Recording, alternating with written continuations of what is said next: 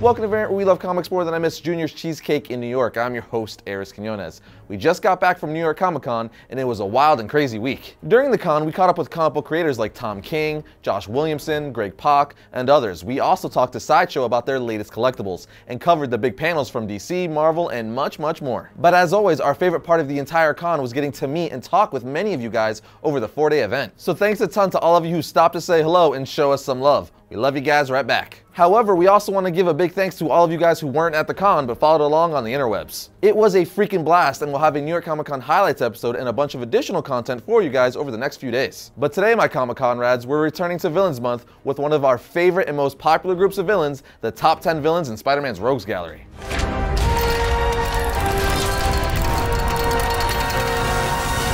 The long list of known Spider-Man villains is second to probably only Batman's Rogues Gallery. Over the years, Spidey has faced some of the most entertaining and memorable baddies comics has to offer. Not to mention the massive role that their stories have played in comics. So while our list is at least partially subjective, we did our best to factor in each villain's history and overall impact on Spider-Man as a character in the Marvel Universe as a whole. But enough with the chit-chat, let's get to it. First on our list at number 10 is Electro. Maxwell Dillon, mostly known as Electro, has been a thorn in the webhead's side since he made his first appearance in Amazing Spider-Man issue 9 in 1964. After this once electrical engineer was struck by lightning, he was transformed into a human superconductor of sorts, capable of producing up to 1,000,000 volts of electricity from his body. This makes him a formidable foe for not only Spider-Man, but almost anyone really. Also, as time has gone on and Electro has aged, his power has become more unstable, making him that much more dangerous. Electro is also a founding member of the Sinister Six, and over the years has been part of a few other teams as well. He also made his big screen debut in 2014's Amazing Spider-Man 2, but I think we're all still trying to erase that nightmare from our memories.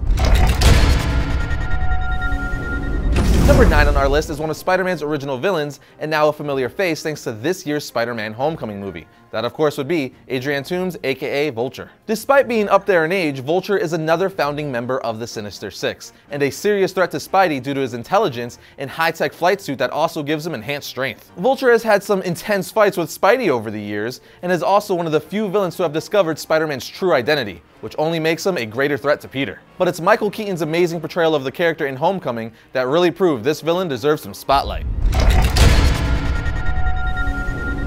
Coming in at number 8 is Scorpion. There have actually been several incarnations of the character, but the most popular and well-known is Mac Gargan. Gargan was originally hired by J. Jonah Jameson to investigate how Peter Parker always has high-quality photos of the web-slinger, but after failing to do so, he's convinced to take part in a procedure that would bond him to an armored suit and make him a weapon against Spider-Man. The procedure succeeded, giving Gargan Scorpion-like powers, but also comes with an unfortunate side effect of insanity. And Scorpion has turned his vicious and violent revenge on Spidey ever since. Mac Gargan was also the temporary host for the Venom symbiote in recent years after Eddie Brock attempted suicide. But once the two separated, Gargan returned to tormenting Spider-Man as Scorpion. Landing at number 7 is Hobgoblin. Many people think of Hobgoblin as just a ripoff of the Green Goblin, but the truth is that Hobgoblin is actually one of Spider-Man's most successful villains and has more incarnations than Old Greenie. From the first time he appeared in 1983 after Green Goblin's death, Hobgoblin immediately started making the web-slinger's life miserable with his own versions of weaponized gliders and pumpkin bombs. And while several characters have donned the mantle of the Hobgoblin, with the most notable being Roderick Kingsley, the original identity of this orange demon was one of the longest-running mysteries in comic history, and made for an iconic story arc.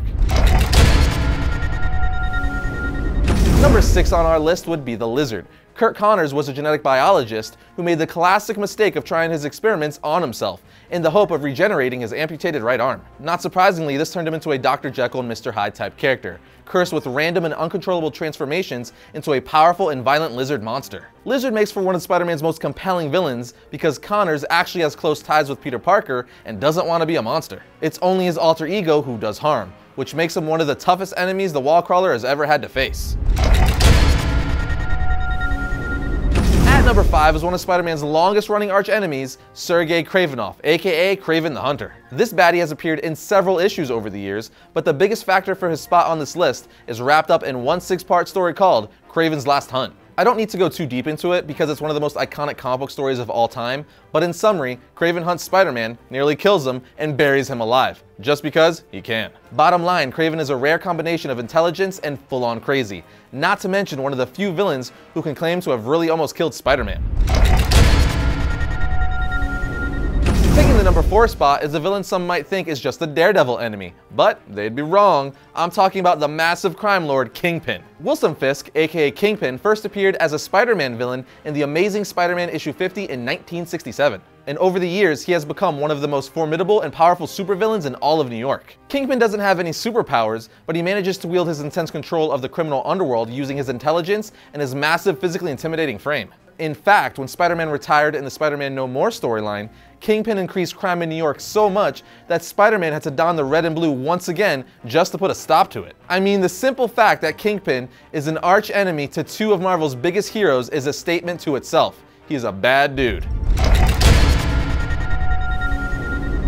Leading off the big three is the insane symbiote himself, Venom. The alien symbiote first appeared in 1984, but it wasn't until he bonded with Eddie Brock in The Amazing Spider-Man 300 in 1988 that it took the name Venom, and solidified itself as one of Spider-Man's most dangerous enemies. Because the symbiote originally bonded with Spider-Man when it first arrived on Earth, Brock and any of the other hosts have inherited more powerful versions of Spidey's superhuman abilities, making Venom the dark and deadly doppelganger of Spider-Man. Over the years, Venom has become insanely popular with readers and has also become more of an anti-hero.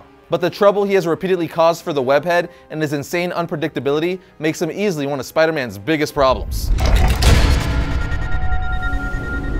Number 2 is none other than Dr. Otto Octavius, most known by the name Dr. Octopus. Since his debut in Amazing Spider-Man issue 3 in 1963, Doc Ock has not only become one of Spidey's greatest villains, but one of the best and most popular villains in the Marvel Universe. With his genius-level intellect combined with the powerful mechanical arms that are permanently fused to his back, Doc Ock has had numerous brutal face-offs with Spider-Man through the years, and consequently played a big role in the development of Spidey and Peter Parker as a character and hero. One of the best examples of this is when Doc Ock managed to successfully inhabit Peter Parker's mind in the Superior Spider-Man storyline, effectively taking over his body and leaving Peter's consciousness to die in his old failing body. I won't spoil how it ends, but it's awesome. If that's not enough, as the original founder of the Sinister Six and a leader of the Masters of Evil, Doc Ock has been responsible for threats that put the whole world at risk. So yeah, I'd say that's enough to earn his place on this list. Taking the top spot at number 1, of course, is Norman Osborn, aka Green Goblin. This should come to no surprise to die-hard Spider-Man fans, as the impact he's had on Spider-Man and Peter is rivaled only by the death of Uncle Ben. Right off the bat, Norman, being the father of Peter's once best friend Harry, created an emotional conflict when he donned the creepy green mask and glider and started blowing things up. But no story or event greater demonstrates how dramatically Green Goblin has affected Peter and Spider-Man than his role in the death of Gwen Stacy. The events of that story have haunted Peter ever since and forever altered how he approached his role as a hero. Green Goblin's presence has died down in Spider-Man's world in recent years, but I hope that Marvel finds a way to restore his character in the new Legacy event. But he's already done more than enough to secure his status as the greatest Spider-Man villain of all time. Now it's your turn. Head over to VariantComics.com to join in on the conversation and let us know who you think are the 10 best Spidey villains. We'll see you guys there. When you buy a domain name from domain.com, you get the power to influence and control what people find when they search for you online. No domain extension will help you tell your story like a .com or .net domain name. Domain.com is affordable, reliable, and easy to use. The guys at domain.com gave Variant an awesome offer. Get 15% off domain.com's already affordable domain names and web hosting when you use the coupon code Variant at checkout. So when you think domain names, think domain.com. First up, for Wednesday, October 11th, we have Ragman issue 1. Not many people may be familiar with this character, but he's pretty amazing and wears a suit of rags made from the souls of evildoers. Next, we have Action Comics issue 989, The Oz Effect Part 3. The startling revelation of Mr. Oz's origin has stopped the Man of Steel dead in his tracks. And finally, we have Weapon X issue 9. Weapon H is looking for answers, but only finds more questions and a more violent path. And will Logan find Weapon H before his purpose is fulfilled? But that'll do it for another episode, guys. But remember to head over to VariantComics.com to keep up with all things Variant. Also remember, links for all our social media is in the description below. But I'll see you guys next time when I talk about all things comics.